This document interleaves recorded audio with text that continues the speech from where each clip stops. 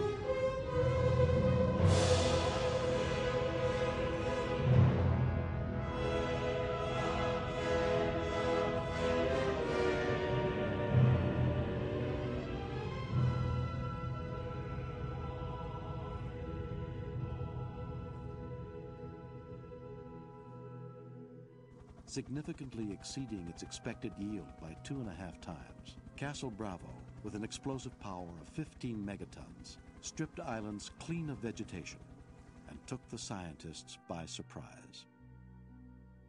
The huge explosion released large quantities of radioactive debris into the atmosphere. This resulted in the exposure and contamination of some servicemen, natives, and the crew of a Japanese fishing boat, which had gone unnoticed in the security zone around the blast. This incident pushed the dangers of fallout from nuclear weapons clearly into the public mind.